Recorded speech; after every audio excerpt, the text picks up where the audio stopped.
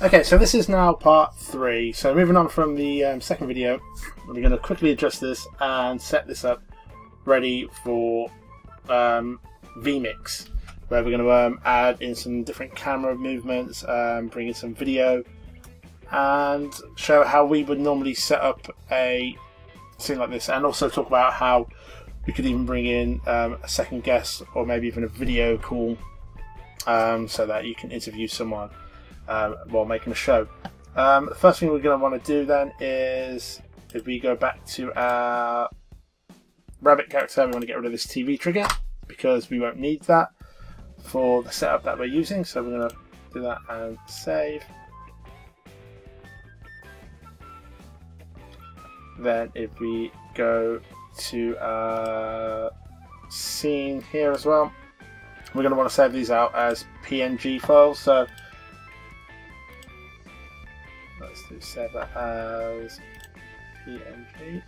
Because I'm not sure if vMix does open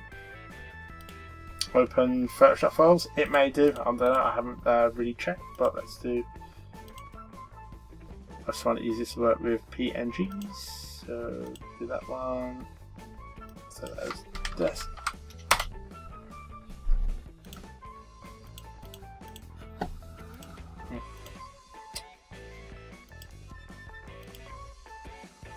So there's, set that as PNG and plant. So save. Okay, so now what we need to do is, again, we want to get rid of the camera and get rid of the plant.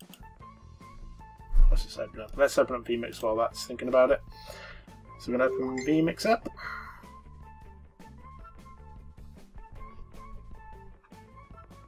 Back into Character Animator. So we're going to get rid of the camera, the plant, the desk, and the background. So all we want is our character. We want him sized up. For vMix, when we do a live stream, we tend to only go out at 720. So I'm going to keep. Yeah, so we go out at a slightly lower resolution. So I'm going to keep this at 1080. And I'm going to make sure that the character is within the screen. That'll be cut off anyway. Okay. Now, we go back to vMix. We want to add an input. So we want to add a MDI input. And that's going to load up and show the Adobe application. So we've got a character there. We're then going to add in our background. So we want to go to Image, Browse Image, and here we want to bring in background. I want to do like add image, bring in desk, and now we want to bring in the pans as well. So add image, browse, add to plant. We're also going to want to bring a video in to put in the background. So I'm just going to see if we've got any videos from before that we use. So we use our Barsh's Star Wars video. So this is kind of everything that we need at the moment. So what we also want to do is now add another input, and we want to go to virtual set, and we just want a blank virtual set. So we're going to bring that in, and this is where we're going to start layering everything up. So the lowest layer, the very first, so we go into double click to open up our settings, and we go into multi-view. The very first layer is going to be our video, because that's going to be behind everything. We'll position that properly in a minute. Next layer, we're going to want a background. On top of that, we're going to need a puppet. And then the desk, and then the plant. These are all pretty much in place, other than the Star Wars video and the character. So if we position this, I'm going to zoom this out. and put it in place here. So that's roughly good enough. And then if we go back to position, multi-view, and we go to our NDI, which is our character here, we just kind of want to move him down a little bit. So we set in his chair. We can zoom up a little bit there as well. To tidy things up as well, what I like to do is you can add coloured tabs. So if you double click on our virtual setup and go to general, I'm just going to choose this blue category there. So if you go to the blue category, it's just going to show that instead of all the elements as well. So here are our different settings. So we've got this is for the speed of how fast the camera would move. Also, what we want to do now is we want to put this one into and press quick play.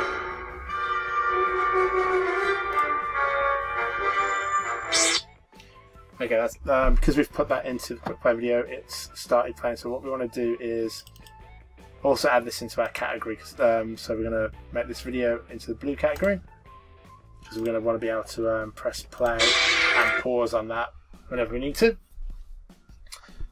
So, as I was mentioning, so these here are our speed for the camera movement. So we've got fast, medium, slow, and custom. I generally just set this up on fast. At the moment, it's got presets, 4 presets, but we can adjust these. So if you double click on here, oh sorry, right click on there, we can bring this one back so we can have a zoom in on the character and maybe back it up a little bit. Then we're going to have, in this one, I want it to zoom in onto the screen so we can see what's being played on there. So we move that across, zoom out a little bit, and that'll do for that. We'll keep the long shot and maybe have a zoom in on the logo so that we can go to use that as a kind of cutscene as well, or maybe even just maybe start the show off. So now, while you're doing your live show, if you click on any of these, it's gonna cut the camera back and forth, which is a really nice way of doing it. And if you've got Character Animator running in the background, I generally work with 2 monitors, so I'll have this on another monitor, and I can animate the character while I'm then switch through and change camera shots, and then switch back to Character Animator and do this type of thing as well. So the other thing that we're going to need for this setup is we're going to need the microphone input. So here we just literally go to add audio input, select an audio device. So we're going to use Blue Snowball microphone. Testing 1 2. And you can see I'm getting a bit of feedback there, so we'll turn that off. But that's that audio input in. And so this is, like I said, this is the more advanced way of setting things up, because not only have we got the camera controls here, we can also cut to full screen videos.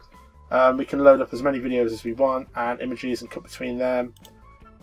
So you've got a lot more kind of things that you can do within. You know you're in the wrong here.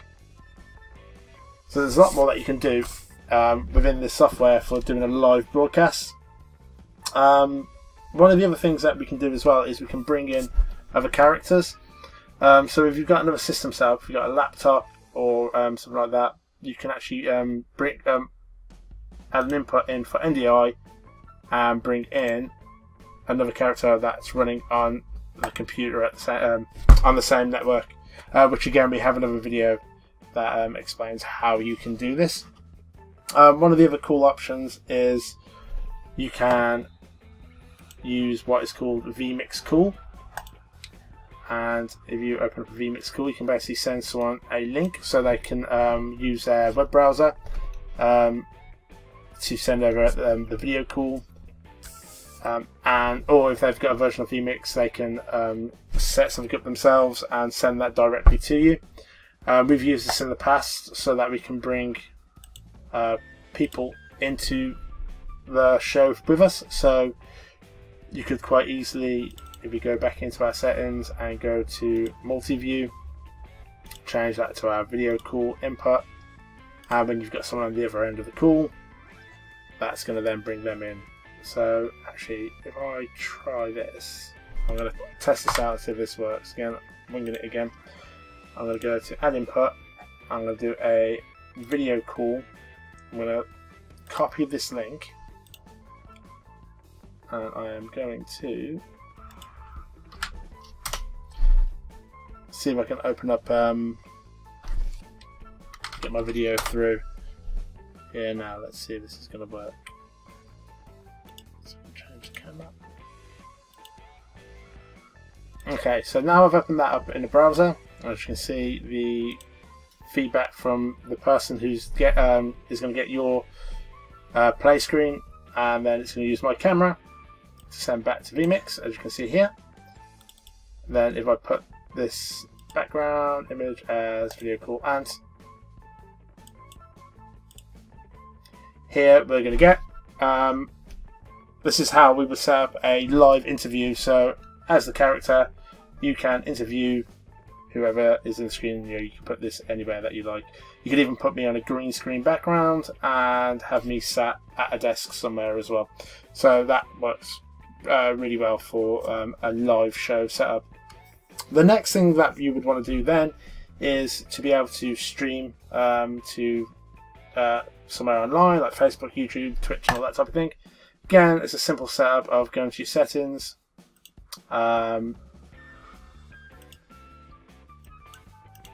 selecting either signing up through Facebook. You can set up a custom key, or you can, and also with depending on what version of vMix you have, you can actually stream to two or three different online services at the same time. So you can do Facebook and YouTube, which we've done quite often as well, which is really cool. Again, like I say, you've then also got whatever you're doing in Character Animator. So if you've got the character selected and you want to move him around, yeah, anything that you do in here is going to update into vMix. So you know, you can add in some triggers where the character walks off shot and comes back in. Also, what's also possible as well. So say if we want to add in a new scenery. So if we go to images, I'll see if I've got something already set up. We'll use this as an example. What we can now do is do the same thing again. We're going to set up a virtual set. Set a blank one up. I mean, you can use any of these templates as well. So if you want to make a newsreader template, you can. But in here, we're going to go to, we're going to layer this up. We're going to set the outside of the pub as background. I'm going to bring in my NDI of my character. I'm going to bring him down here.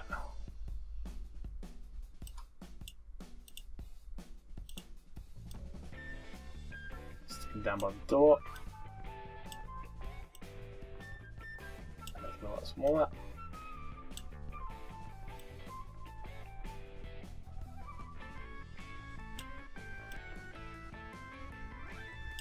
I'll do, let's have a get too precise.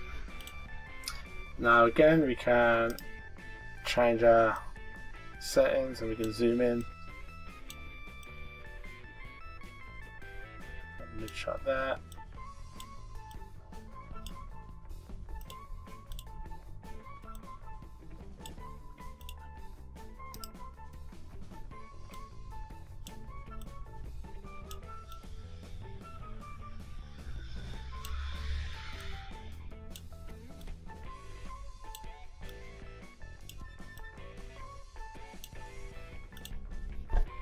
So now we can cut between different scenes. And have a different scenery set up that we can quickly cut across for a live show.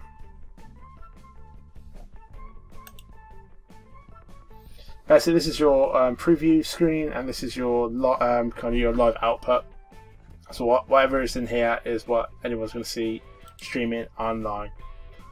So it's just a quick overview of how we would make a bit more of an advanced scenery setup with a character for live streaming as well. And if you wanted to use this character for pre-recorded stuff using the scenery setup,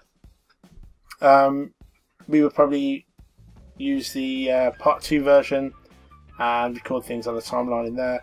But you could even record this live. You literally just press record and you can edit things later on. So that is part 3. If you have any questions or anything that you want going over in more detail, leave a comment and let us know, and we'll make a video and explain that in further detail.